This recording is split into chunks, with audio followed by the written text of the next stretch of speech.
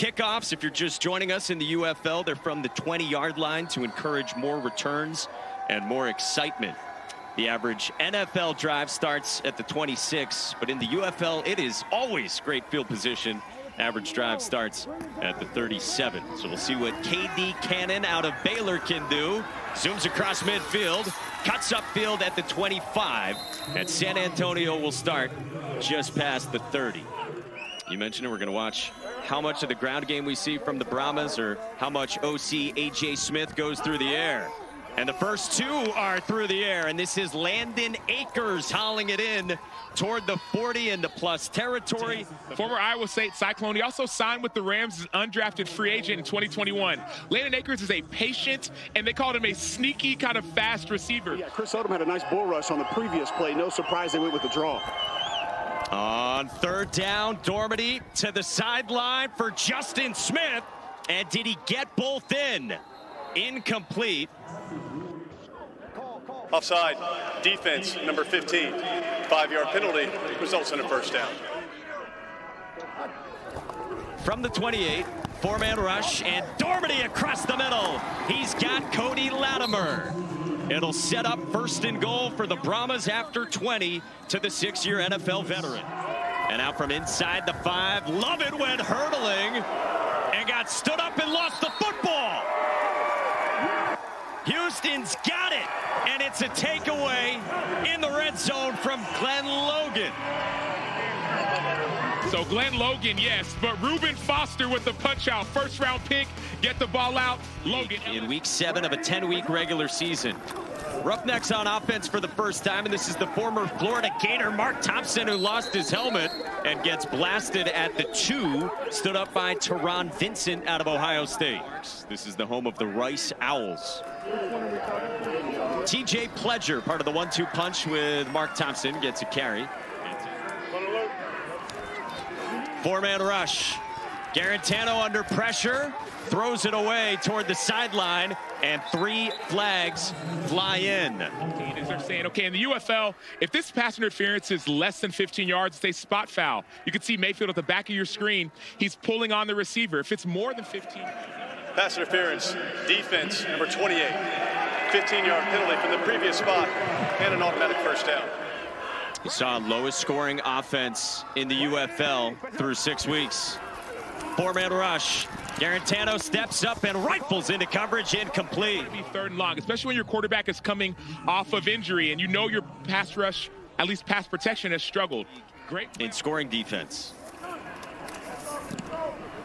Northwestern's Hunter Niswander gets it away to Speedy Marquez Stevenson. Fields the hop at the 20, and the former Buffalo Bill stretches wide, got a block, and Stevenson around the edge. But also sometimes you'll see these guys down the line, just like this. Dormady back shoulder, and a good one to Jontre Kirkland for a first down to the LSU Tiger. Yeah, one of the most unguardable balls, especially if thrown on timing and without any pressure. Jontre Kirkland out of LSU.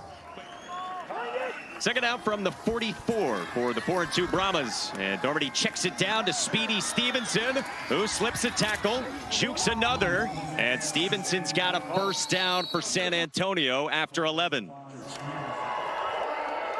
He's out there on second down for the Brahmas on a draw. This is Morgan Ellison with a seam up the middle, and the 230-pounder barrels to the 18 and picks up 16 on the ground for Keandre Thomas. Second down, Dormady swings it out to Lovett, made the catch, and with a burst, runs out just shy of the 10. On third down, here's the reverse, and here's Speedy Stevenson. Lost the football! Houston's got another takeaway in the red zone. And how about these swings? Driven the length of the field, got to the red zone, and all of a sudden you see this reverse happen. Speedy Stevenson, no ball security, no ball control, great hit, and it's recovered. So first down at 5, and Garantano throws the slant and got it complete across the middle. Now late in the first quarter. Garantano under pressure, and down he goes. Prince Emili. But lack of pass protection when it comes to Houston. Great pass rush game up top. You saw it. It was an exit stunt. So 3 minutes left in the game. So they can play. They have to play smart. This is second down to start the second quarter, and across the middle, Speedy Stevenson lowers his head and takes it out toward the sticks. And you see the total just shy of 40, and no points yet. Dormady toward the sideline. Great catch by Landon Akers. Went up the ladder, and he finally gets swung Landon down. Akers is a Super Bowl winning player. And that was a Super Bowl winning play. They call that the sail route. Supposed to get back to the outside. Well, the defender felt like he knew what was coming. Landon Akers is a savvy route runner. We talked about it earlier. And so he leaned inside without using his arms. Offensive pass interference didn't do that. He got his body back outside, and that's true. Sail route because it's shaped like that? I believe so, but I'm a defensive player, so some of the offensive calls I don't always rock with. Love it, left side, and he tiptoes out of bounds inside. Chris Odom, by the way, mic'd up today. Third down. Dormady, end zone, tight coverage, and batted away. People talk about defense winning championships. Look at Marvin Moody. Look at his eyes right there. He's sliding towards the quarterback's eyes. Then he elevates him. Signed after week 2 to take over for the famous Destroying, who unfortunately suffered the fractured neck into the second quarter. And on third down, Garantano across the middle. He's got a completion for a first down to Anthony Ratliff Williams, the former Tar Heel who was a high school quarterback, picks up 15. Top 5 in the league in tackles is mic'd up today.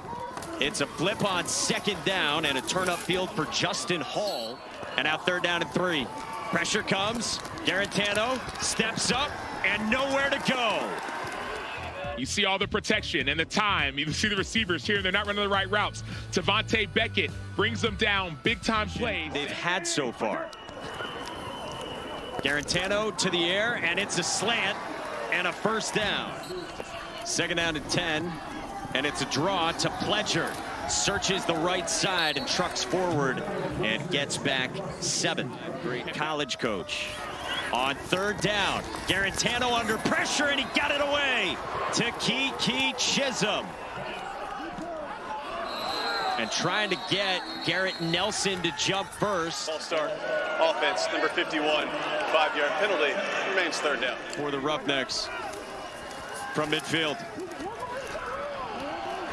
Flag down, Garantano stops and starts, trying to create anything, and he dives forward. Holding. Offense, number 51. The penalty is declined. Result of the play is fourth down. Houston did start this drive from its 25 with 1:06 to go in all 3 timeouts. They ran it, soaked a bunch of seconds, and now throw it. 2 timeouts left and 17 seconds to work with. Jared Garantano takes a deep shot for Hall. Downfield, and he hung on to it. Hey, I don't know too much to say. This is the most time that I've seen the quarterback have. You saw the pump, saw the double move by Hall, and he focuses on the ball. So again, can't challenge as you see the rest of the game. 41 yards to Hall, and now Garantano had the ball come out. Houston appears to have fallen on it with Braylon Jones. Ruled a fumble and not an incomplete pass, and then they're granting the timeout with 3 seconds left. And I would say first things first. Look at that pass rush by Delonte Scott. That's just a chop. We call it a chop club, right? He chopped the outside arm of the offensive tackle and leans and gets the ball out. Don't just get. I thought you were going to say an 8th generation kicker. I was like, wow, respect. For the brand with Molson on its way. And cheers to J.J. Molson. Remember, he got stripped on that fumble right at the end of the first half. Garantano rifles across the middle, and that got dropped by one of his tight ends, Braden Bowman, the former Jet. And now it's third down. Well, Mike, I can tell you guys, he was sort of favoring that wrist, walking around, taking a look at it as this team came out of the locker room. Didn't hear anything else about it, but you just heard right there, said he thinks he broke it, and still trying to give it a go. Some tape on it as well. Third down, Garantano steps up, tries to escape. He's holding it in his left hand, and he goes down. Inside of the 30, wrapped up by Wyatt Ray, and it's fourth down.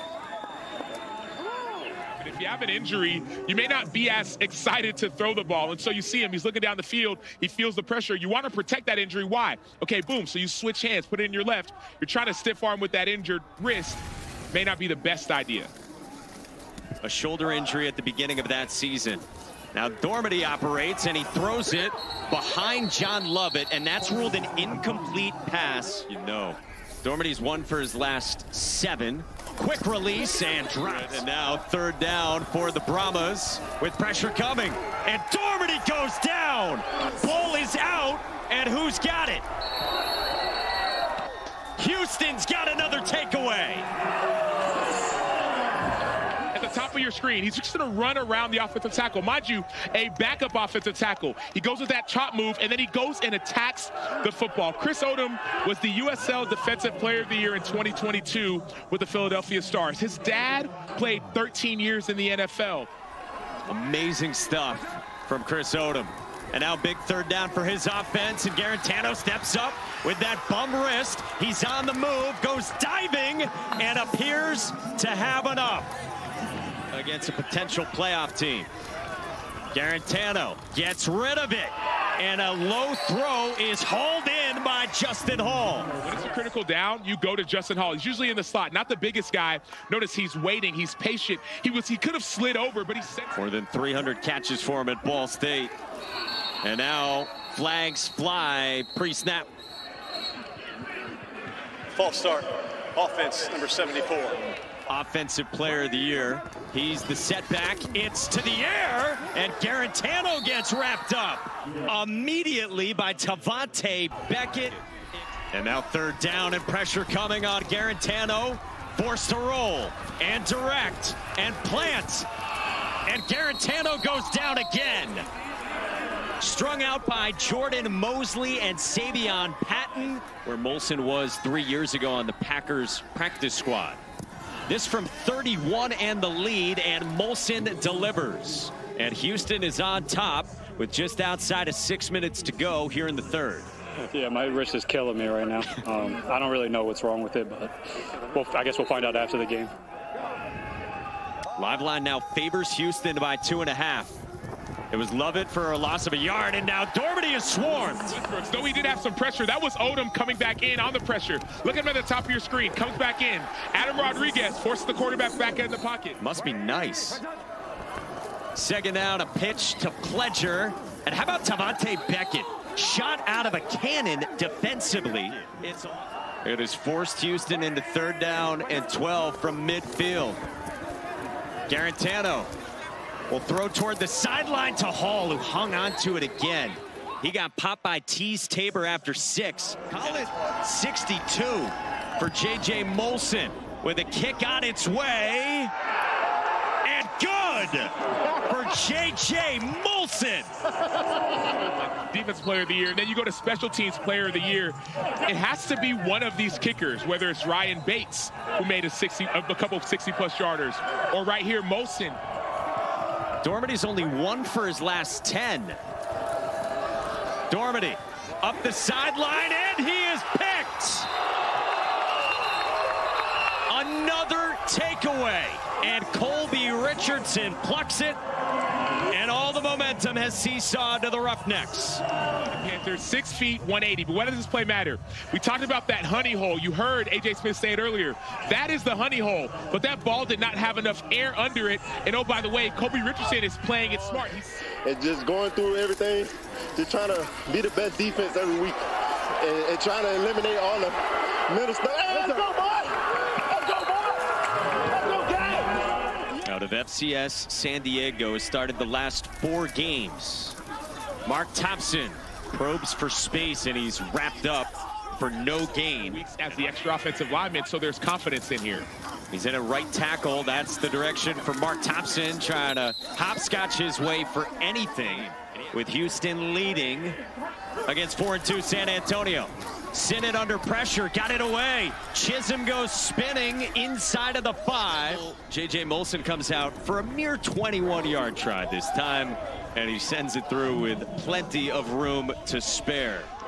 Well, on a couple of plays in that last possession, Sam, I'll tell you after this play. Hogan to the air, and he finds Jontre Kirkland, enough for a 1st down. Defensively, you have to change your mindset. Hey, new quarterback, new offense, be ready. John Lovett takes it and finds a hole up the middle. They will mark him about 1.5 yards shy. Play clock winding down on the Brahmas. Got it off, and Hogan will check it down to Lovett, who makes an athletic catch, breaks a tackle, and Lovett goes up the sideline toward the 35, trying to create something through the air. It's a draw, and it's John Lovett with a stiff arm. And a burst for John Lovett to plunge inside the 10. And I know this isn't what offensive coordinator A.J. Smith necessarily wanted to do. He's a pass-first type of coordinator. The quarterback could keep it. They need 23 inches for a first down, and they've got it and then some with Morgan Ellison out of southeastern Louisiana. Kevin Hogan, who got drafted by the Chiefs, pitches to Morgan Ellison, trying the left side, and Ellison gets a couple before he's run out of bounds by Corn Elder. Hogan in the gun. Hogan flips, edge, Kirkland, and he's wrapped up. Corn Elder in on the stop. Offside, defense, number 58. The penalty's half the distance to the goal. Repeat, second down. And Johnny Yarbrough, backup offensive lineman, has come in a heavy formation for the Brahmas. Lovett left side and nowhere to go. Defense has been huge all game. Third down and goal for Kevin Hogan and the Brahmas. Lovett across the middle, and he looks to be short. They mark him down inside the 1. And now Hogan under center tries to sneak, and Kevin Hogan trying to push the pile. There's a flag down and no signal yet. And they're marking him down short. So they marked him short, but there's a face mask on 94, Keontae Shad. Blending those in the U.S. Army Command Center. Personal foul, face mask, defense number 94. The penalty's half the distance to the goal, automatic first down. First down and goal, and Lovett is in for a touchdown. The Brahmas' first touchdown of the day, and they win a war of attrition on that drive. So proud to be 2+ years sober from alcohol after the touchdown run. It's empty for the backup quarterback, Kevin Hogan, going for 3 to Cody Latimer. We're tied at 12. Lovett. It's Latimer for 3 from the 10 from Kevin Hogan. And Cody Latimer is Mr. Clutch for this team. And when they're down, when they need it, fourth quarter, they go to Cody Latimer. Get the 3 points, so now we're back in this game. You love that 3-point conversion. Yes, sir, we do. Guys. Drama from the Brahmas again. Tied at 12, Reggie Roberson streaks out past the 30, spins down at the 40, lost the football. My near cart's the best look. Near cart's the best look, and as the contact occurs, it starts to come out. I can't put that forearm down clearly before the ball is out. We do have a clear recovery. They look at it. They looked at that one. They kept the call on. And so the Brahmas are now tied with the ball, and Wade Phillips is just in constant action. And this Roughnecks defense has been on the field for most of this fourth quarter. It's John Lovett on the ground, setting up 3rd down and 4. We heard the word from Fitz. Quentin Dormady frustrated to be benched. Lovett tries the left side and nowhere to go into the arms of Christopher Allen. 20 seconds to go. Right now it would be from 49, and Lovett's got nothing. It's a loss, and so it would be a 50-yard try. From 51 for the win for Santoso. On its way, and good!